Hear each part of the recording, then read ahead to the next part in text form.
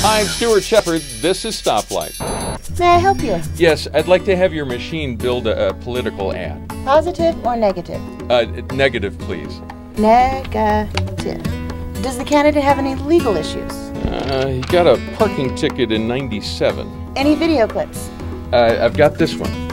Believe me, I know how hard it is to take a stand. If it weren't for my Christian values, I would never take a stand for marriage and religious freedom. But I'm crazy about those issues because they're the foundation of American life. All right, let me feed those into the political ad machine.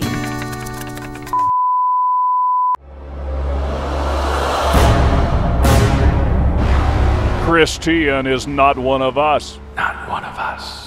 He says he's in favor of justice, but he never mentions his run-in with law enforcement. Why was his car not where it was supposed to be? Where is he taking us? He calls himself a values candidate, but are his values our values? I would never take a stand for marriage and religious freedom. But I'm crazy. He's crazy.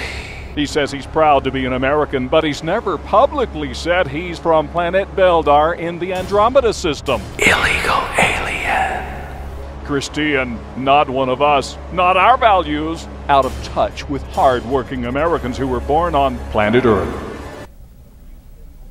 I like it. Before you decide who to vote for, make sure you know more than just what the TV ads tell you. And vote your values.